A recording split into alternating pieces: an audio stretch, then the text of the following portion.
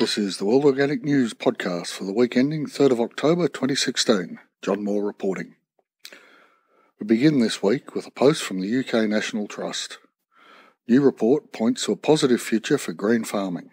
Quote, new markets worth millions per year could help to support farming methods that reduce flooding, provide clean water and restore wildlife for the benefit of all. End quote. In effect, the report highlights the need to feed the soil. Reduced flooding, clean water and restored wildlife all come from a healthy soil that is never bare. Healthy soil holds more water, mitigates floods and provides the grounding, pun intended, for good tree growth. To do this requires a paradigm shift and its accompanying price signals. To quote Patrick Begg, Rural Enterprise Director at the UK National Trust, farmers should be paid fairly for producing great food in a way that supports the long-term health of our farmland.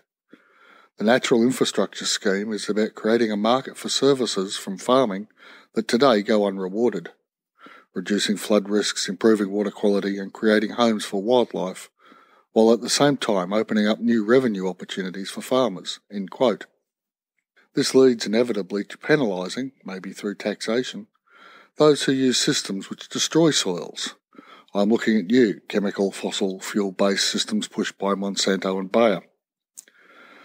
The doomsday scenarios Monsanto and Bayer paint if farmers dare to walk away from them are shown to be mere bluster in a post from GreenStitched entitled, Africa's Top Cotton Grower Sees Good Crop After Monsanto Ban. Not only have the cotton farmers of Burkina Faso dumped the poorly paying on international markets Monsanto short fibre BT cotton, the government is discussing compensation from Monsanto for the price difference between the short and the long fibre production. Most cotton is still chemically grown, but removing the BT cotton is a good first step for this nation. And for those of you with an internet connection, the time and the inclination, the blog Cayuta Sun Farm informs us of a Cornell Online Permaculture course starting October 24, so you better hurry. This looks like a great course. You receive the info online, put it into practice where you live. Hands-on and distance education at the same time. Now to return to a pet subject of mine, Mycelium. The blog ESP Adelaide, that's ESP as in Eastern Suburbs Permaculture, produced a post entitled, Can Trees Communicate with Each Other? I hope by now we all know the answer to this one.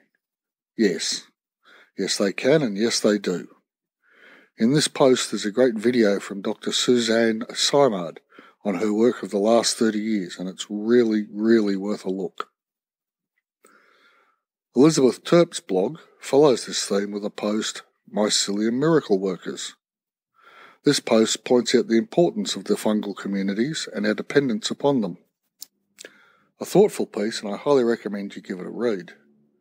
To quote but one paragraph, quote, we learn that some forms of oyster mushroom can neutralise soils made toxic with Roundup and other poisonous pesticides that have leached through our soil to infect plants that they are designed to protect. When we eat the plants or medications made from plant extracts, we are in fact consuming poisons that make us susceptible to disease. End quote. The soil is, of course, what sustains most of us. I know there are small populations of humans who survive on seafood, but for most of us it's the soil. Not surprisingly, this is the point of the blog Soils Matter Get the Scoop is making in their post entitled, In What Way is the Soil Dynamic rather than a lifeless static body? Another quote will help. Soils are actually complex systems that support a suite of physical, chemical and biological activities. The processes that occur within a particular soil system are dependent upon the soil of which they are made. Some soils within different environments will likely have their own unique set of activities. Desert and tropical soils, for example, do not all harbour the same reactions. End quote. Soils are both the creation of their environment and creators of that environment. We are looking at a complex, interdependent relationship between soil, atmosphere, bedrock, plants, animals and mycelia. We are only just glimpsing into the wonders of their complexity, and yet we alter it all too quickly without understanding.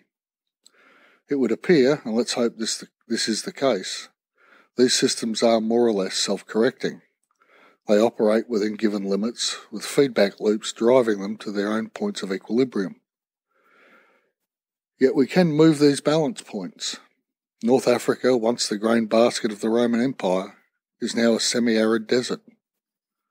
Given our deeper knowledge of soils, their self-sustaining yet fragile systems, surely we should be doing more to protect what is left and to rehabilitate what has been damaged. I think the blog posts discussed today not only support this argument, they provide hope for the future.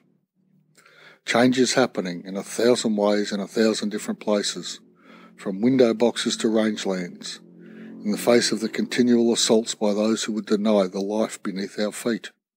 The repair is underway. And that brings us to the end of this week's podcast. If you've liked what you've heard, please tell everyone you know any way you can.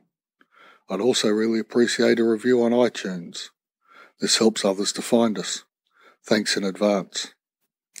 Any suggestions, feedback or criticisms of the podcast or blog are most welcome. Email me at podcast@worldorganicnews.com. Thank you for listening, and I'll be back in a week.